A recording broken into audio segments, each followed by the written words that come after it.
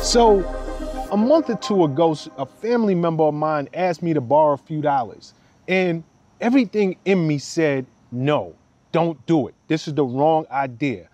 But I went against that inner voice and I did it anyway. And within a week or two of giving it, I regretted it. I was pissed, but I was pissed with myself because I learned a lesson a long time ago. If you can't give with an open heart, if you can't give with the idea of no expectation in return, don't do it. And nothing pisses me off more in this world than having to learn a lesson twice. That's what I was really pissed off with myself about, because I learned this lesson before.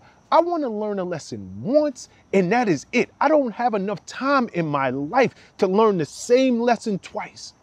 And we often look at people who, from outward appearances, you know, they're just always so blessed. It's always so much increase coming into their lives. And we're like, yo, how in the hell is God so partial to this person? Why do they always seem to have? And off the top of my head, I think of 50 Cent.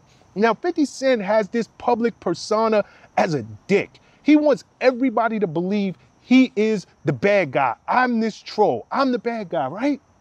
And a few months ago, he went on this rant about all of these different people who owed him money. And he was like, I want my money. And it got me to thinking, this man has, and I don't even know 50 Cent like that. We know each other casually, but you know, I'm saying this just truth. This man has obviously been a blessing to so many different people who, us as the public, we will never know. But that is the reason he continues to be blessed. I mean, I think back to a few years ago when he declared bankruptcy. Since then, look at all the wonderful things that's happened to him. The power deal, his film deal. So much good has happened in this man's life. Been able to clear out all that debt, get out of bankruptcy.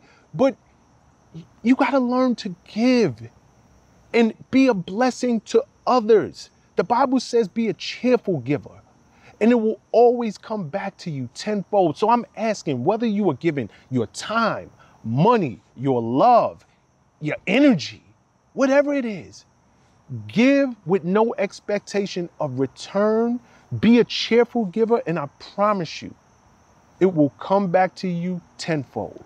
Something for you to think about. Peace and love. Make every move a power move, and I'll catch you all on the next video. What's up, guys? Thanks for sticking with me to the end of the video. Truly appreciate you. If you like anything you heard here today, go ahead and hit that subscribe button. And if you know anybody that can benefit from this message, feel free to share. Peace and love.